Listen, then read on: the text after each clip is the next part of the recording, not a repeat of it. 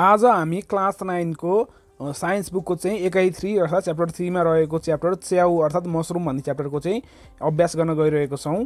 यो भन्दा अगाडि चाहिँ हामीले यो भन्दा अगाडिको एक्सरसाइजहरु सल्भ गरिसकेका छौं। यदि तिमीहरुले हेरेको छैनौ भने त चाहिँ हाम्रो च्यानलमा रहेको छ, तिमीहरु त्यहाँ गएर चेक आउट गर्न सक्छौ र यो भन्दा पछाडी पनि हामी अरु भिडियोहरु लिएर आउने छौं। त्यसैले अहिलेसम्म च्यानललाई सब्स्क्राइब गरेको छैन भने सब्स्क्राइब गर्न सक्छौ, जसले गर्दा अब आउने नयाँ भिडियोहरु तिमीहरुलाई सबैभन्दा छिटो पाउने छौ।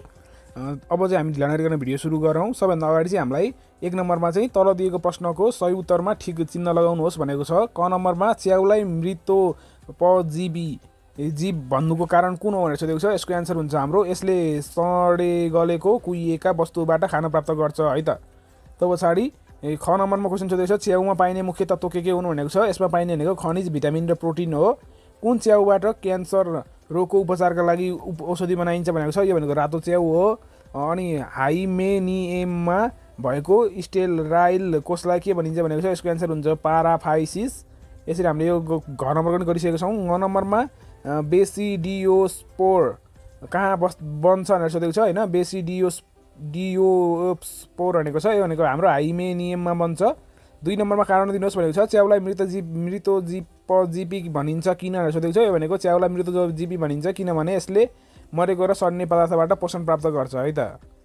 ख नम्बरमा हामीलाई मानिसका लागि च्याउ फाइदाजनक र हानिकारक दुवै हुन्छन् भनेको छ। यसलाई किन भनेर सोधेको छ। च्याउको सेवनले विभिन्न रोग लाग्नबाट बच्न सकिन्छ। थोरै क्यालोरी र धेरै चिल्लो पदार्थका साथै प्रशस्त पोषक तत्त्व पाइने च्याउलाई स्वास्थ्यका हिसाबले उपयुक्त तरकारी मान्न सकिन्छ। त्यस्तै विषालु च्याउको सेवन गर्दा अब स्वास्थ्यमा प्रतिकूल असर गर्ने साथै ज्यान जान सक्छ। त्यसैले यसलाई फाइदाजनक र हानिकारक दुवै भन्नुहुन्छन् है त च्याउहरू। ग नम्बरमा उच्च रक्तचाप, मधुमेह, मुटु रोग भएका मानिसलाई च्याउ सेवनमा प्रोत्साहन गरिन्छ किन भनेको छ।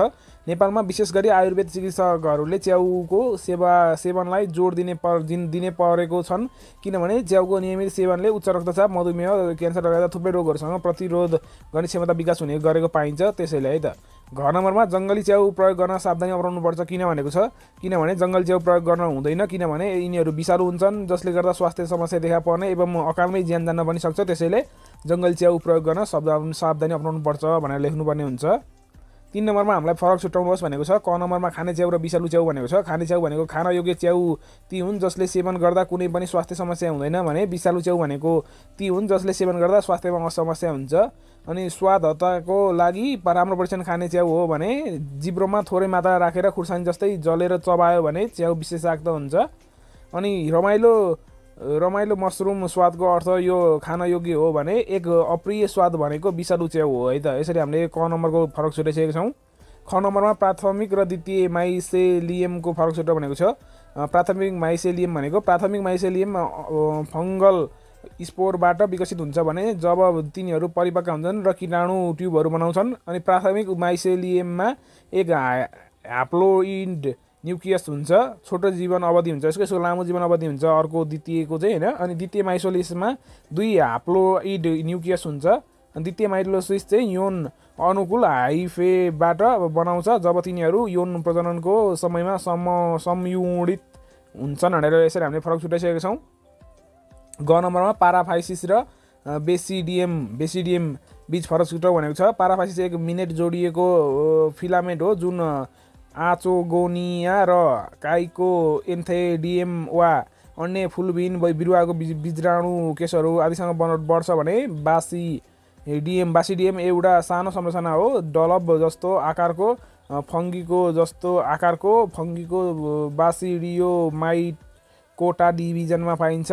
अनि प्याराफिसिस तत्त्वहरू भ्रूण संरचना र डाइन्सेफोलोनको पूर्व भागहरू बीचको पातलो स्ट्राबान्ड जस्तो देखिन्छ भने बासिडियम एक माइक्रोस्कोपिक स्पोराङ्गिगम एक बीजाणु उत्पादन संरचना हो जुन बाडिडियोमाइसेट फंगीको फलफुल शरीरको हाइमेनोफोरमा पाइन्छ भनेर यसरी मैले यसको पनि फरक छुटाइसकेको छु।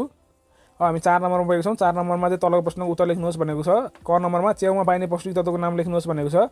च्याउमा भिटामिन, प्रोटिन, फाइबर तथा खनिज लगायतका तत्त्वहरू पाइन्छन्। च्याउको औषधीय महत्त्वको वर्णन गर्नुहोस् भनेको छ। पहिलेदेखि नै कोरिया, जापान, चीन जस्ता विकसित मुलुकहरूले च्याउको औषधिमा गुण पत्ता लगाएका थिए। त्यसपछि नेपालमा पनि विशेष गरी आयुर्वेद चिकित्सकहरूले च्याउको सेवनलाई जोड दिने गरेको छ। च्याउको नियमित सेवन गर्यो भने मधुमेह, उच्च रक्तचाप, क्यान्सर लगायत थुप्रै रोगहरूसँग प्रतिरोध गर्ने क्षमता विकास हुने कुरा देखाइएको छ। त्यसै गरी रातो च्याउबाट विभिन्न औषधिहरू प्राप्त हुन्छ अनि कन्कोर्ड सनचिया उत्पादन गरिएको छ, जुन दम, मधुमेह, क्यान्सर, फाइल्स, घाँटी सम्बन्धी रोगहरूका लागि औषधिहरू बनाइन्छ है त। यसरी हामीले यसको एन्सर ल्याइसकेका छौँ। ग नम्बरमा मानव स्वास्थ्य तथा आय आर्जनका लागि च्याउ महत्त्वपूर्ण मानिन्छ, तर्कसहित लेख्नुहोस् भनेको छ। प्राचीन कालदेखि नै च्याउ खाद्य पदार्थ र औषधिको रूपमा प्रयोग हुँदै आएको कुरा विभिन्न प्राचीन धर्मशास्त्रहरू चर्चा गरेको पाइन्छ। आधुनिक विज्ञानले पनि च्याउलाई प्रशस्त प्रोटिन, भिटामिन र खनिज तत्त्वको साथै शून्य कोलेस्ट्रोल भएको स्वास्थ्य र पोषिलो खाद्य पदार्थको रूपमा प्रमाणित गरिसकेको छ। च्याउ अत्यन्तै स्वस्थवर्धक र पोषिलो खाद्य पदार्थ हो, जहाँ भिटामिन, प्रोटिन, फाइबर तथा खनिज लगायतका तत्त्वहरू पाइन्छन्। च्याउमा पाइने पौष्टिक तत्त्व र यसको औषधि महत्त्वले गर्दा च्याउलाई व्यावसायिक खेती गर्ने गरिएको छ। यसबाट प्रशस्त आर्थिक आयोजन गर्न सकिन्छ। च्याउको व्यावसायिक खेतीले स्वरोजगार पनि सिर्जना गर्छ। जुम्लामा पाइने मोरसिला जातिको च्याउ, जसलाई टाइम्स इन रोमाङ भनिन्छ भनेर यसरी लेखेको छ होइन। घ नम्बरमा साधारण प्रविधिबाट घरमै च्याउ खेती कसरी गरिन्छ छोटकरीमा वर्णन गर्नुहोस् भनेको छ। राम्रो गुणस्तरीय पराल सङ्कलन गर्ने र यसलाई 1 देखि 2 सम्मको मसिनो टुक्रा बनाउने र करिब 15-20 मिनट पानीमा राखी उमाल्ने, जसले गर्दा परालमा भएका किराहरू नष्ट हुन्छन्। उमालेको पराललाई राम्ररी सुक्खा बनाउने र करिब 1 दिनपछि उक्त सुक्खा परालका टुक्राहरूलाई प्लास्टिकको थैलामा मिलाएर राख्ने, त्यसपछि तह बनाई राख्ने र प्रत्येक तहमा च्याउको बिउ छर्ने। एउटा प्लास्टिकको थैलीमा साधारणतया 5-6 तह बनाउने र प्रत्येक तहको उचाइ 8 देखि 10 इन्च बनाउने। त्यसपछि थैलीलाई चाहिँ 7 दिनसम्म अँध्यारो कोठामा राख्ने र प्लास्टिकको झोलामा 10-12 वटा प्वाल बनाउने। त्यसपछि आवश्यकता अनुसार पानी छर्कने। करिब 10 दिनपछि च्याउ उम्रेको देखिन्छ। करिब 17 दिनपछि प्वाल बनाएको ठाउँबाट च्याउ उम्रिन थाल्छ। करिब 25 दिनपछि पूर्ण वयस्क हुन्छ च्याउको र टिप्न सकिन्छ भनेर यसरी मैले यो क्वेसनको एन्सर लेखिसकेको छु। ङ नम्बरमा च्याउजन्य उत्पादनको सूची बनाउनुहोस् भनेको छ। च्याउजन्य उत्पादनको सूचीहरू यहाँ दिएको छ। मसरुम चिप्स भनेको च्याउको सुकुटी, च्याउ बिस्कुट भनेको च्याउको अचार, अनि मसरुम सुपर पाउडर, अनि च्याउ नगेट्स बनाउन सकिन्छ। च्याउको सुकुटी बनाउने विधि वर्णन गर्नुहोस् भनेको छ। च्याउलाई सफासँग पखाल्ने, अनि साना साना टुक्रा पार्ने, उम्लिरहेको पानीमा डुबाउने, ढड्याउने, अनि च्याउलाई खुल्ला घाम वा अगेना वा आधुनिक ओभन प्रयोग गरी सुकाउने, अनि राम्ररी सुकेपछि हावा नछिर्ने गरी प्याकिङ गर्ने है त। 6 नम्बरमा विषालु च्याउका विशेषताहरू के हुन् लेख्नुहोस् भनेको छ। हल्का खैरो रङको हुन्छ, अनि सेतो गिल्स भएको च्याउ, काण्डमा रिङ भएको च्याउ, अनि रातो रङ भएको च्याउ, रातो काण्ड वा क्याप भएको च्याउ, किरा नलागेको चिल्लो क्याप भएको च्याउको क्याप हल्का थिच्दा पहेँलो रङ आउने हुन्छ है त। ज नम्बरमा च्याउको चित्र बनाई यसका विभिन्न भागको नियमनकरण गर्नुहोस् भनेको छ। हामीले चित्र बनाइसकेका छौँ। यो चित्रले माथिको भागलाई पाइलस भनिन्छ, यो यहाँको यसलाई भन्छ गिल्स, अनि यहाँ बीजाणु हुन्छ, ढाड भनेको यो भइहाल्यो, अनि माइलेसियम भनेको यहाँनिर हुन्छ। यसरी हामीले यसको चित्र पनि बनाइसकेका छौँ।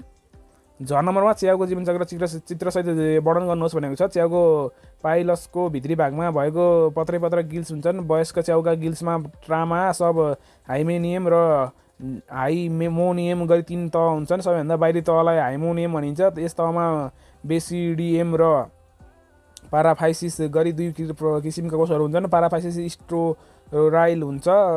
बेसिडियममा एउटा धनात्मक स्ट्रेन र एउटा ऋणात्मक स्ट्रेन गरी 2वटा ह्याप्लोइड न्युक्लियस हुन्छन्।